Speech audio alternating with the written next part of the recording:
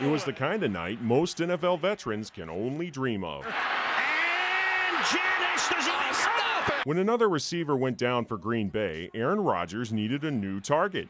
He found it in the 236th player taken in the 2014 NFL Draft. Janis, touchdown. His name, Jeff Janis. The Taos native and former standout at Saginaw Valley State came off the bench and caught a miracle for the Packers.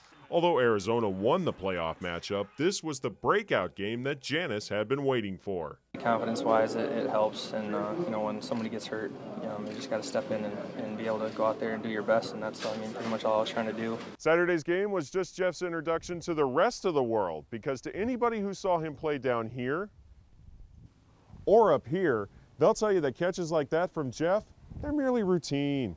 If we're in doubt, we just throw it up to Jeff. That was kind of our play call. Every ball he got from John was going to be a catch. Like, we had no doubt that he wasn't going to make the play. That was a major selling point for Janis to go from Division II to catching passes from one of the NFL's elite quarterbacks. I remember when all the scouts or anybody would come around, they would ask, how do you think he's going to handle the transition coming from, Division II school to playing at the highest level? And I would always tell him, if he gets the opportunity, I think he would have a chance to really explode and take off. And that's exactly what he did against one of the best corners in the National Football League. We had a couple buddies over watching the game, and when that happened, we jumped up and down. It was like a party.